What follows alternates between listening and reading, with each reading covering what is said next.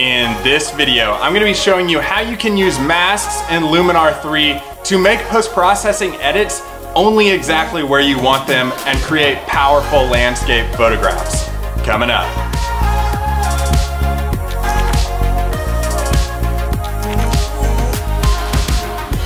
Hey, what's up guys, and welcome into the channel where I post weekly videos on how you can improve your landscape photography with in-field and post-processing tutorials, as well as gear reviews. So if you're new to the channel, consider subscribing. Now in this video specifically, we're diving in to the layer masks category. And now it's okay if you're kind of weary about diving into masks because they can be kind of this overwhelming thing in landscape photography post-processing.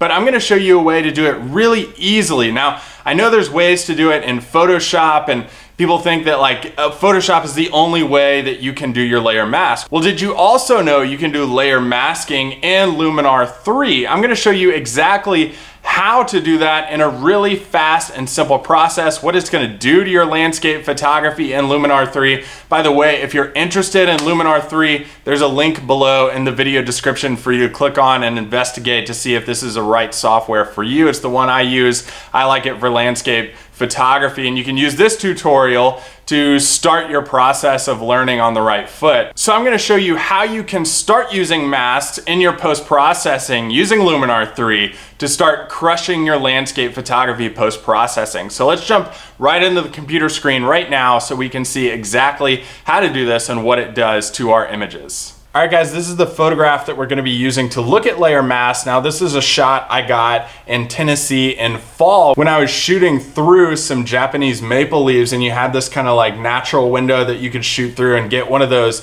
really small, like natural design, small intimate landscape type shots, like the really artsy ones that you see a lot of people post. It was a cool shot, a cool moment.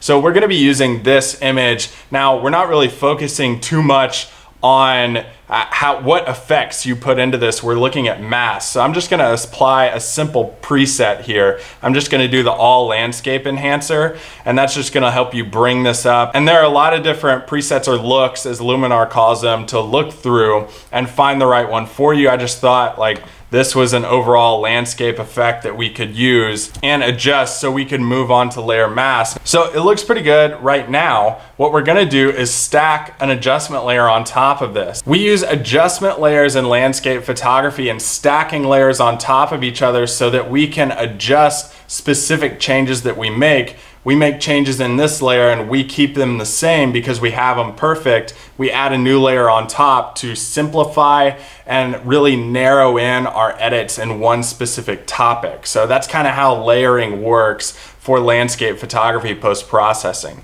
So what I'm gonna do in this new layer is I'm gonna go to Add Filter, and since this is kind of like a dreamy landscape photo, what I'm gonna do is apply the Orton effect. Now, if you wanna learn more about the Orton effect, I did a video on that a few weeks ago.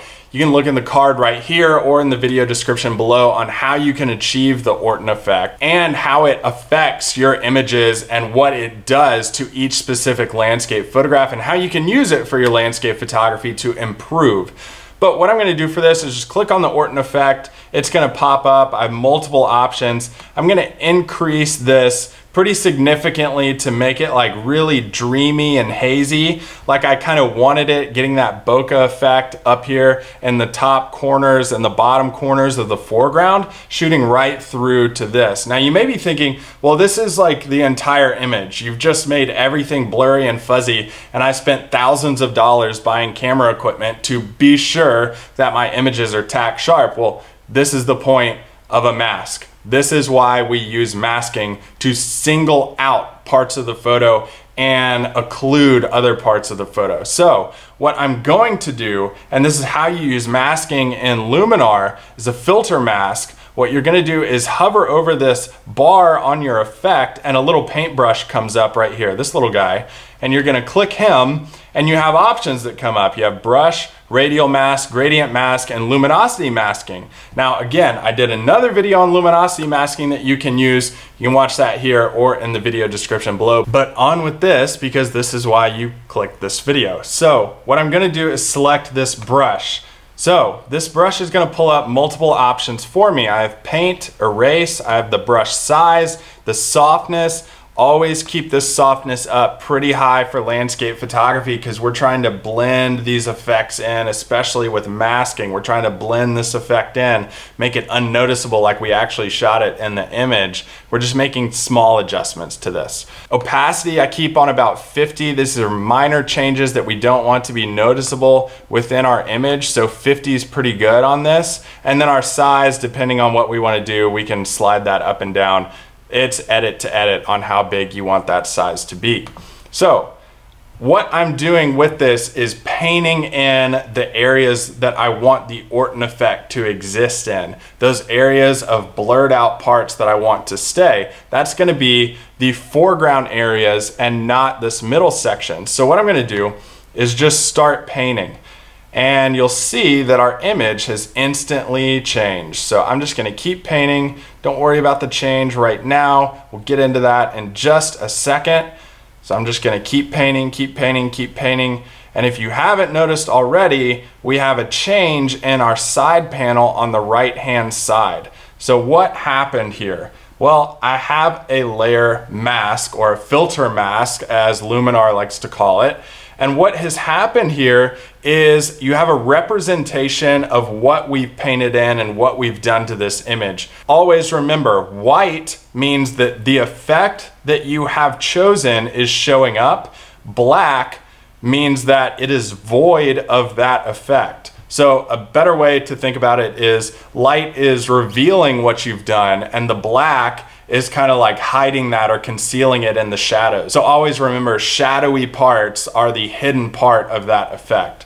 So I can easily just continue painting this in, and we can change how much that mask looks and how much this image looks too. And I can even stack more filters on top of that if I want to do another layer adjustment. And let's say I want to add a filter here, and I want to go to like a saturation and vibrance, so I can increase saturation and vibrance in that middle section. What I can do is just barely increase that, barely increase the vibrance, and then let's do another mask. So I'm gonna click brush again, and I'm just gonna paint this part in to the middle of this image so that we have like this little highlighted, vibrant, saturated area of this image showing up. So this is what a layer mask does. It allows us to paint in parts that we want, and it allows us to seclude parts that we don't want. We're hiding and revealing in the same edit and making those edits show up in the parts of the image that we want. This gives us more control as landscape photographers and helps us to create more local adjustments instead of global adjustments. So what I can do is toggle these off and on. So here's the adjustment we just made turned off, and here's the first filter mask that we made turned off, and then I can turn the first one back on and turn the second one back on, and you can see the adjustments that it made. Subtle adjustments that help us with our images. And then I can do the before and after effect that we did. I can just turn the before and after look on, and this is how much power we have to make the edits that we want to make and adjust the edits that we want to adjust and really create professional looking landscape photographs. Hey guys, be sure to subscribe to the channel if you want more post-processing videos that are going to help you improve your landscape photography and take that post-processing to another level so you can start crushing your landscape photographs. Continuing watching is always an option too. You can watch this playlist on post-processing techniques to use in Luminar 3, and you can also watch this video from this channel on how you can improve your landscape photography in other ways. Thanks so much guys, and I'll see you next time.